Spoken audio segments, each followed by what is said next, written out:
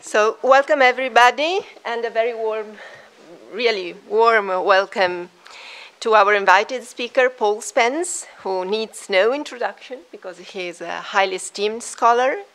He's very well known in the field, and he is affiliated to the Department of Digital Humanities at King's College London. He has an academic background in Spanish and Spanish American studies. As you already know, probably, he has led and managed digital humanities research on a number of major interdisciplinary projects. He has played several senior roles in international digital humanities organizations, and he is also particularly active in Spanish language digital humanities, which he has taken a leading role in promoting internationally. He has carried out research in many fields within the domain of digital humanities, and particularly relevant for us and for the theme, for the topic of this conference, is the field of digital humanities pedagogy.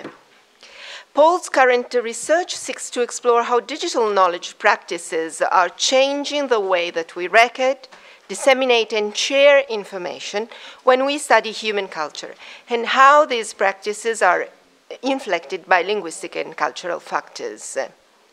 So the title of his presentation today reflects his research experience very well. And the title is, Are the Digital Humanities Language Insensitive? Connecting Debates about Modern Languages, Global Cultural Representation in the Age, and the International Classroom. So please, you have the floor. Grazie per l'introduzione e grazie per l'invito. È veramente un piacere stare qui in Italia, stare nel mio primo evento di 8th AIUCD, anche se sono stato molte volte in Italia in altri eventi, ha conosciuto bene il campo così forte di informatica umanistica qui.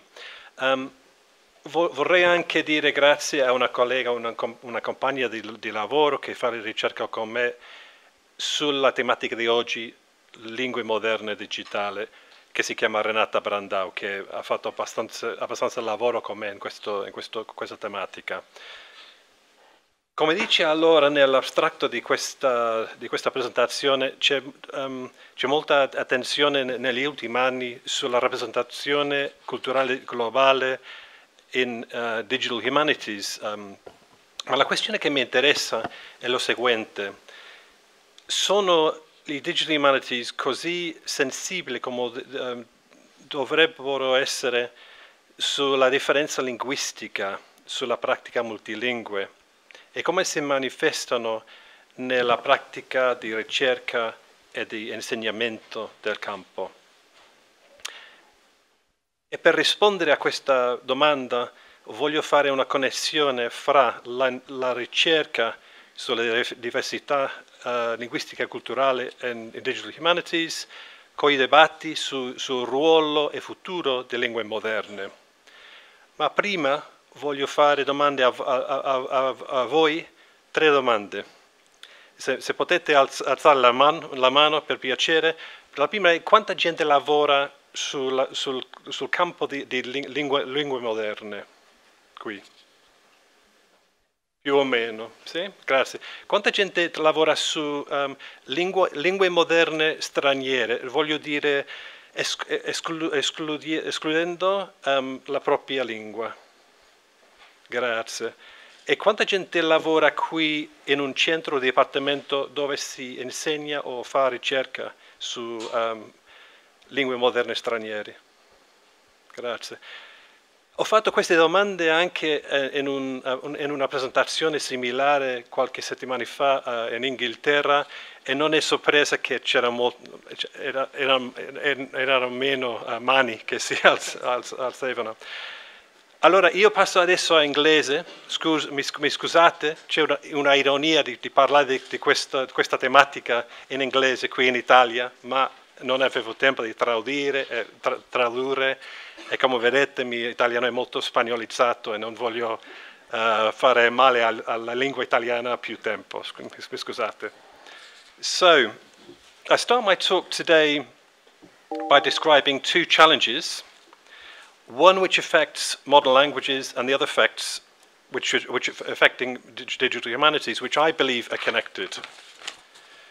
The first is a context where modern languages have been under pressure in the UK and in other countries for a number of years now, with a long series of reports cataloguing these challenges at all levels of education and typically using words like crisis and urgency.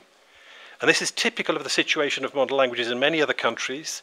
The MLA report of 2007, for example, in North America, talked of a critical moment in reconfiguring modern languages courses to produce educated speakers who have deep translingual and transcultural competence.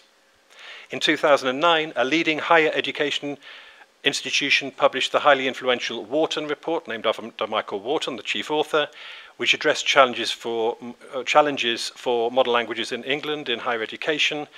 And this report advocated greater agency from the modern languages as a field in confidently and creatively defining its own future, clearer articulation of the importance of modern languages at university level from within the field itself, and greater interaction with other stakeholders, other people involved in modern languages, including those working beyond educational contexts, and more joined-up thinking towards an integrated vision of modern languages. So the author, Michael Wharton, proposed that people working in modern languages, notwithstanding, in spite of their very different language traditions and needs, should provide the field with a compelling identity, implicitly allowing it to engage more fully in a complex and fast-shifting political and economic environment. Second context. In recent years, the digital humanities has seen an extraordinary expansion as a concept, which, while ill-defined and diffuse, has entered mainstream debates about the future of the humanities and indeed of scholarship more broadly on a truly international scale. Fabio talked a little bit about this earlier on. And this growth has also coincided with the intense debate on the terms of representation of the field of digital humanities and of its community and professional practices, which as a field has always had international pretensions, but has not always matched those with attention to diversity and inclusivity in practice. So initiatives such as Global Outlook DH, Digital Humanities Quarterly Journal Special Issues in Spanish and French recently, and more recently even programming historian efforts to develop digital humanities tutorials in Spanish and French, have sought, for example, here to address the immense Anglophone linguistic and cultural bias which digital culture has amplified, and which digital humanities has often, unintentionally sometimes, reinforced within its own areas of influence. And these efforts have done much to change the mentality, the mindset of digital humanities in terms of global diversity, as witnessed by the recent conference, bilingual conference in Mexico, DH 2018, the first in the Global South. And the focus has rightly often been on giving voice both to underrepresented scholarly communities and marginalized research subjects. But there has been relatively little connection made to the role of modern foreign languages, and today I argue that that's an important element that we need to add to this debate. So, returning for a moment to modern languages, the perceived crisis in modern languages has led to a number of initiatives. And obviously the UK, I'm speaking here very much from a UK perspective, and with Brexit and so on, you can imagine the kind of interesting discussions we have at the moment. But in the UK, there's been a number of initiatives, including the AHRC-led Open Worlds Research Initiative, which aims to help the modern languages find a common voice and to raise its profile through new models and new partnerships.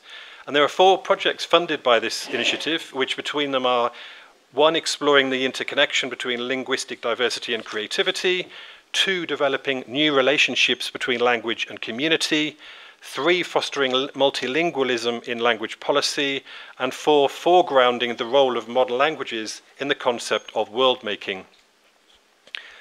I work on the Language Acts and World-Making project together with my colleague Renata Brandão, and together we are using our digital mediations strand to explore interactions between modern languages and digital culture in both directions, using firstly a series of panoramic surveys, landscape surveys. We've done a questionnaire, interview survey, literature review, resource review, curricular studies, and also experimental practical engagements in digital model languages, which I will be announcing more news on very shortly on Twitter in the next week or so. And what we found in our landscaping research is that the engagement of modern foreign languages with digital is both wider and deeper than many people realize. This has historically been poorly understood within modern foreign languages as a field as a whole, and has often been invisible to the digital humanities, at least as modern language research specifically, although it increasingly surfaces through initiatives such as the recent panel on digital Hispanisms at the UK Hispanist Association last year, and the roundtable on digital Hispanisms at the MLA conference in Chicago earlier this month. A recent survey we carried out showed into digital attitudes in modern foreign languages showed significant excitement from the 158 respondents about the potential of digital research. Digital mediation is particularly strong in modern foreign languages around language learning and teaching. That's where a lot of the innovation has happened, where researchers and teachers in that area have had an elevated understanding of the potential for authentic, multimodal, learner-centered, transcultural, and polylingual interaction. But it's also increasingly influencing modern language research, even outside traditional fields, related fields such as corpus linguistics or translation studies, which obviously have traditionally high levels of digital engagement. So aside from general observations in the survey that we received about advantages and disadvantages of digital access, collaboration, dissemination, things we all know, this survey also showed evidence of new attitudes toward research at scale maybe, or data as a research material within the field of modern languages. And also increasingly transnational and translinguistic approaches to research, which is obviously very important for modern languages, including the ability to expand research beyond nation-centric and monolingual themes and with partners outside of the global north. The Transnationalizing Modern Languages report, published in September 2018, called for a reframing, a restructuring of modern languages to meet global challenges which go beyond seeing modern languages simply in terms of language learning, the more instrumental view that some governments prefer, and rather as a key element of cultural literacy. One final observation here.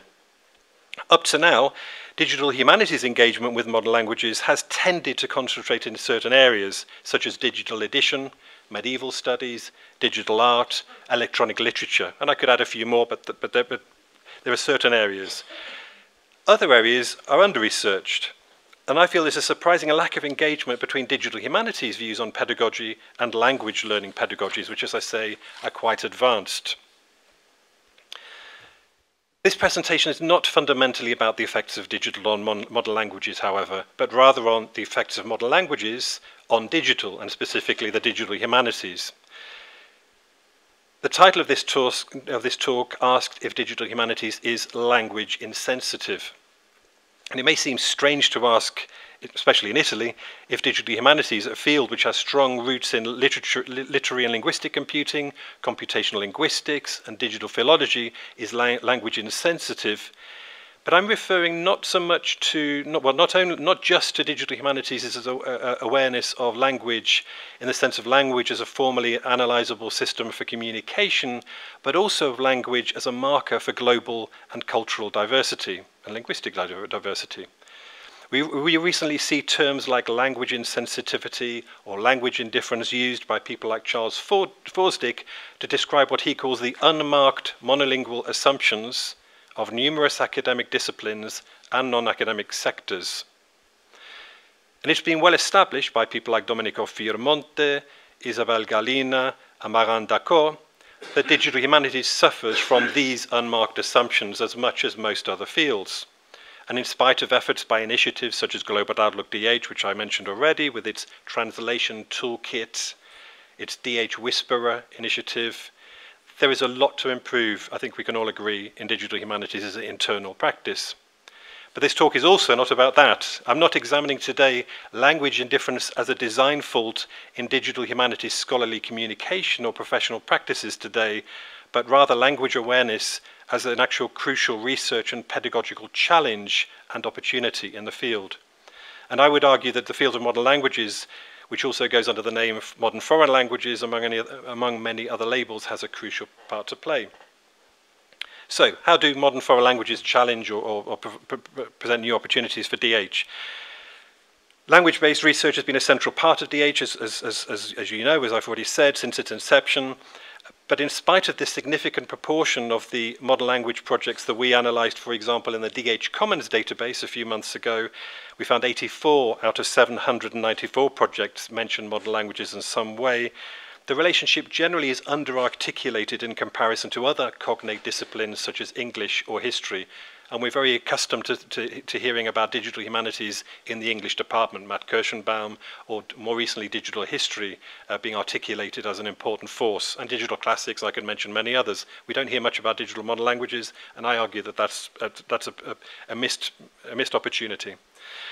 And there have been also little in the way of systematic studies or analyses of interactions between modern foreign languages research and DH.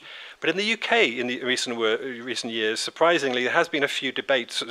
Interestingly, there have been a few debates about the relationship between the two. So we had, for example, in November 2015, a writing sprint on the theme of modern languages and the digital. So this is where a group of people, including me and various other people involved in modern languages, had to answer some questions over the course of a few days, and we produced a collaborative edited article, which was later published as an open access collaborative collaboration by Liverpool University Press's Modern Language Open. Conversations in this article ranged from themes such as data in modern languages and research process, to user interfaces in modern languages and digital ethnography. Claire Taylor and Neve Thornton, who edited this article, set the scene for greater possible collaboration between modern languages and digital humanities, and argued that modern languages are particularly well placed to tackle the user-oriented end of DH and are well versed in the kind of interdisciplinary interactions which DH is well accustomed to. Following on from that, in an article for Digital Humanities Quarterly, Thea Pittman and Claire Taylor continued the theme, arguing that modern language bridges a gap between traditional DH praxis and linguistically and culturally specific cultural studies approaches to digital materials. And they went on to argue that more collaboration is needed to optimize the potential of both disciplines through what they called a critical DHML, Digital Humanities Modern Language approach. This approach, they argue, will help us to understand better how digital technologies are inflected differently in distinct cultural contexts and enable us to make better connections to non-Anglophone digital cultural production. So I'd like to outline some examples of how I think DH is benefiting from a greater MFL's sensibility. As I say, these debates around linguistic and cultural diversity about the field's own communication practices have rightly received a lot of attention in terms of strategic matter of policy, but the research agenda has often been driven as the direction of flow in the collaboration between digital humanities and modern languages has mostly been about how the digital humanities disrupt modern languages and not the other way around. And I believe that it's important to change the direction of the flow and to look for challenges which are mutually transformative. One obvious area where DH could make a difference is in studying linguistic diversity. An article by Nick Thieberger in Digital Scholarship in the Humanities Journal in 2017, for example, argues that making information about the world's small languages more freely available should be a digital humanities project. Digital humanities are already active in some great projects in this area to protect endangered minority or heritage languages. So, for example, just in Mexico alone, there are numerous projects trying to conserve the richness of pre-Hispanic languages, such as Nahuatl and Maya. But we need greater awareness of and commitment to linguistic diversity in the construction of digital resources, for example, and this is an area where modern languages can make an important contribution to. This includes attention, for example, to linguistic and cultural interfaces. Taking an example of this in practice, we can see the work of Nicario Jimenez, whose work incorporated key Andean concepts in the words of Underberg and Zorn, who both collaborated with him and wrote a book called Digital Ethnography about covering the experience. They talk about the complementary duality and the tripartite division of time and space transferred into web design. And this website is about the past. If you look on the right, the past, which is the top part of the picture, the present, which is the middle, and the bottom, which is the future of retablos, a kind of portable altar, important in Andean culture. While the implementation of this resource is rather dated now, do you remember Flash, everyone? Conceptually, still, this example is very interesting and effectively unbundles the hidden assumptions in design features for nominally global digital resources. And it reminds us that different audiences interpret digital interfaces in different ways. Meanwhile, the work of Thea Pittman and others draws attention to the ways in which indigenous communities have started to reappropriate the language and practices of digital culture, recasting their use of new media technologies as net weaving, come si dice? Tessere, no? Tessere il rete? Implying networking, implying the networking activity, or as bows and arrows to hunt for information and to defend their culture.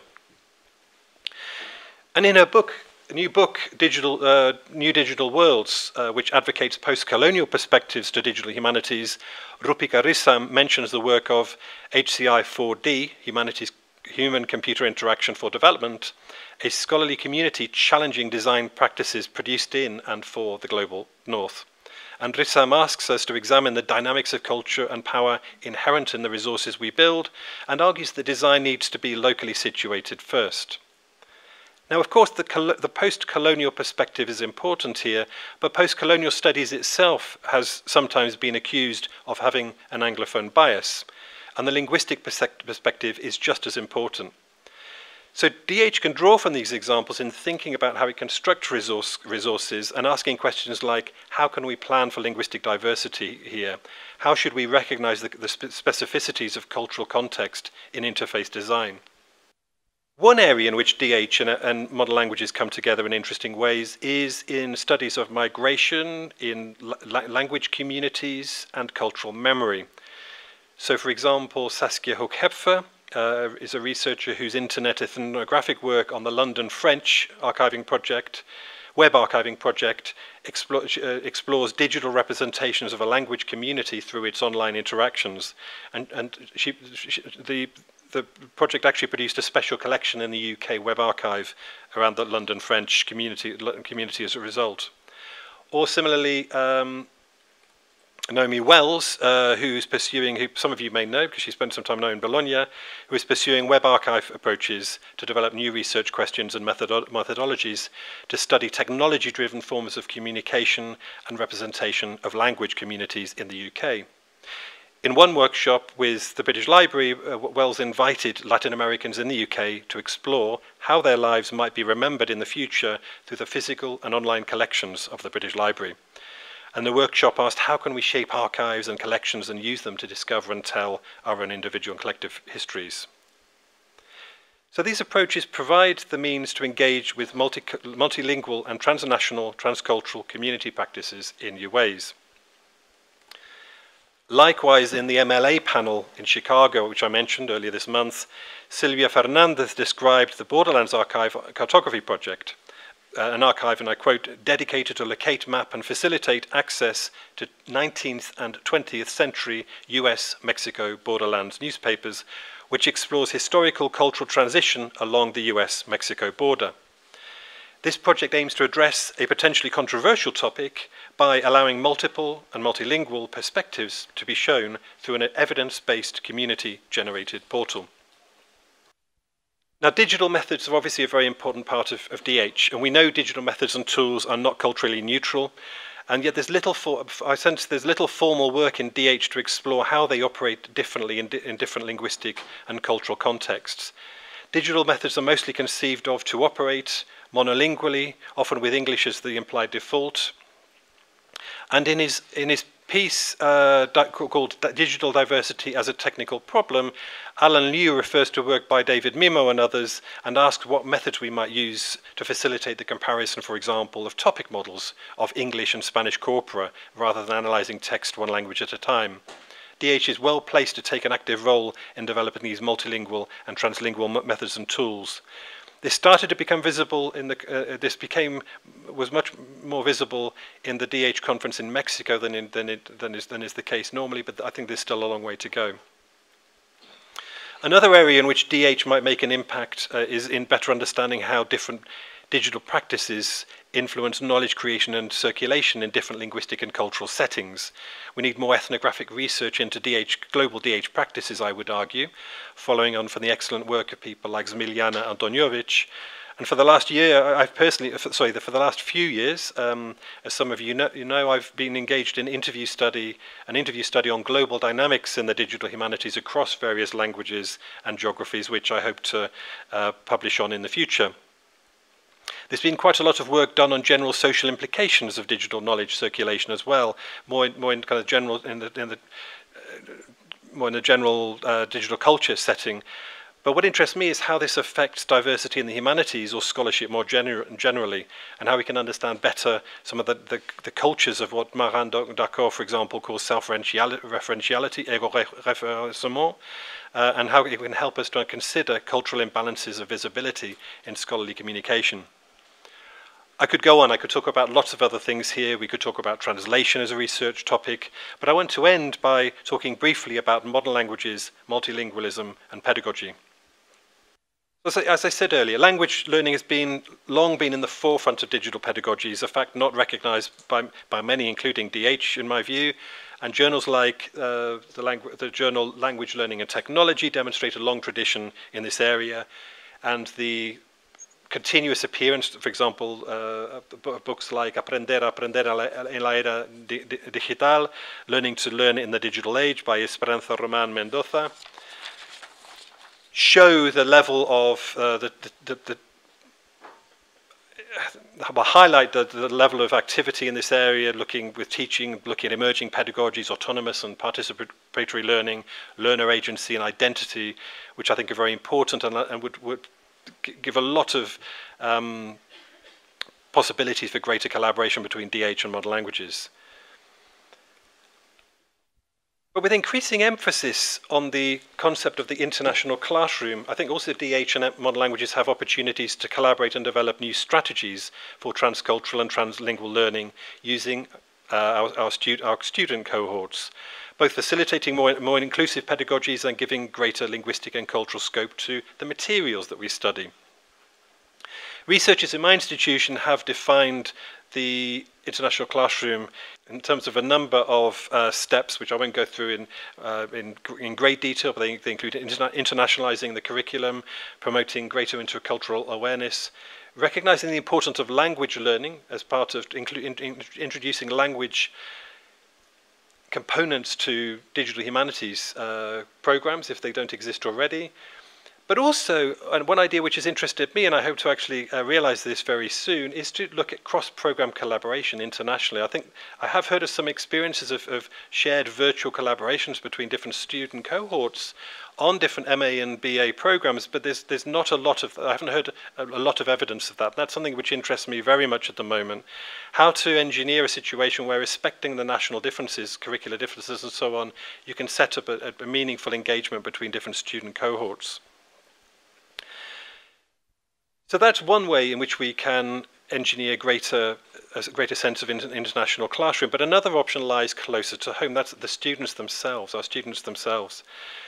In MADH, I admit, in our MA program, I admit we're unusual in having such a high proportion of students. We have a very high number of students from East Asia, China specifically.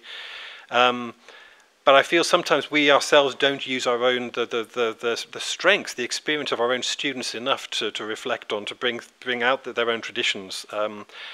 And another missed opportunity is in terms of the concept of heritage or community languages. So this isn't the student body itself, but the community within which the students are living in our own cities. And it's interesting that modern language, the reports that I've mentioned earlier on, consistently mention this as a missed opportunity in general for modern languages that we have, for example, in the UK, and I'm sure here there are some similar experiences. We have enormous richness in languages in places like London, but there's no connection between the language community, very little connection between the language communities and the modern language department, well, the modern language learning experience at university and at school. So why don't we, in a digital humanities program, for example, try and tap into that language community, those language communities that we have all around us, in developing interesting pedagogical experiences. Kathy Davidson mentions in her book New Education in the US, highlights in the US this contradiction, the fact that we have, for elites, for social elites, language acquisition carries esteem, whereas for immigrants, their own languages, their original languages often carry stigma. And she gives the example of Joshua Belknap, who's created a translingual learning model which aims to kind of break down this contradiction. So what I've described so far is a loose array of research and teaching practices and projects with a modern languages or multilingual component. But how can modern languages gain greater traction within the digital humanities and move beyond sympathetic nods and token gestures? Well, there have been various attempts to explore digital humanities cultural studies according to linguistic tradition. I did mention I've already mentioned the digital hispanisms workshops in the UK and in the MLA. So far, these initiatives have really simply aimed to map emerging research initiatives connected to modern languages. So the question then is, well, where do we go from here? A little bit like the definitional problems about digital humanities. Are terms like digital hispanism meaningful beyond the label of a particular panel? Is digital modern languages a thing? Does it actually represent anything? I'm not going to answer that question here, I'm afraid, but what we are starting to see is an emerging community practice around digital modern languages which may help to answer those questions. And looking at those examples, I would suggest that some of the kinds of things which such a field might represent might be things like multilingual and translingual digital methods, online transcultural exchange, digitally mediated negotiation of cultural memory, and linguistic and cultural translation. So in conclusion, I've argued for a more genuinely bi-directional relationship between digital humanities and modern languages. And the project I'm involved in is studying both digital mediations of modern languages research and modern language perspectives on digital studies. Just to finish off by mentioning some of our plans, as I mentioned, a report is coming out very soon, probably early next week, probably Monday or Tuesday, the first of a number of landscaping exercises we've done. And the next stage of our project will focus more on practical and experimental engagements between DH and modern languages. This may interest the people in this room more as we continue to explore what more actively modern language-inflected digital research agendas might look like and how DH might play a part in this. So if anybody's interested in that, please contact me. I'd really like to hear things from an Italian perspective. And one of the things we want to do is to appraise the extent to which digital data, as a complex cultural product in its own right, represents a meaningful record accessible to modern languages, research and pedagogies. We have organised on this project and will continue to organise workshops exploring digital methods in modern foreign languages, and we're about to launch an event to create tutorials demonstrating the critical use of digital tools and methods for teachers, learners and researchers interested in modern languages and cultures. An announcement about that will go out very soon as well, which will be published as an edited collection of educational resources. Thank you for your attention.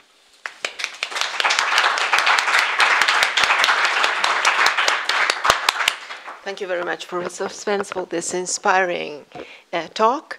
And I'm sure that there are a lot of questions from the audience. I have a sort of problem with the definition of modern language. That is the very, foundation of your discourse. Because in a sense, modern language is something that is not in your own country language. So what is modern language? What is English studies, for instance, in Italy? Is your, in your country is just literature, literary studies.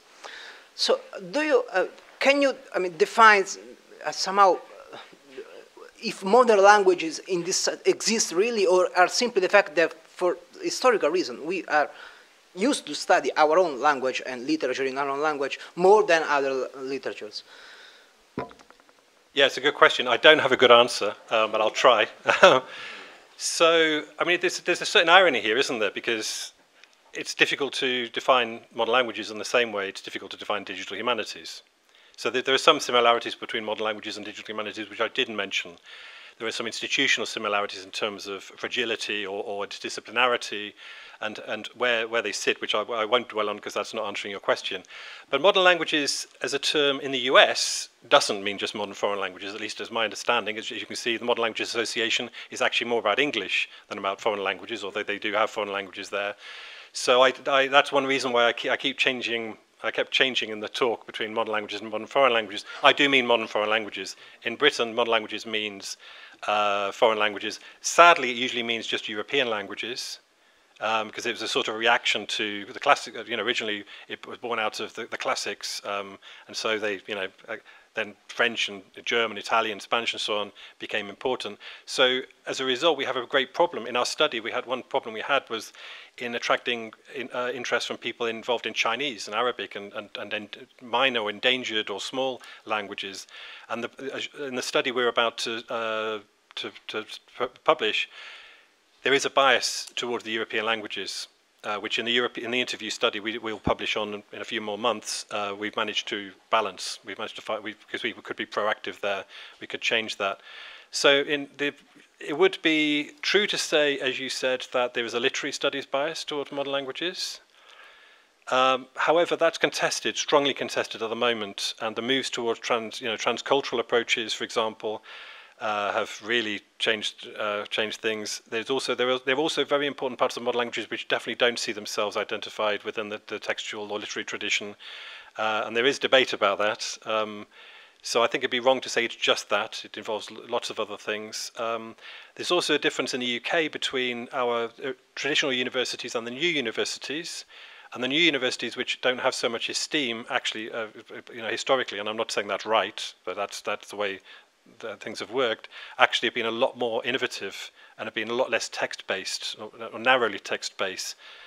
They've been much more innovative pedagogically, and they've been much more innovative in terms of looking at different research materials than the traditional universities in general.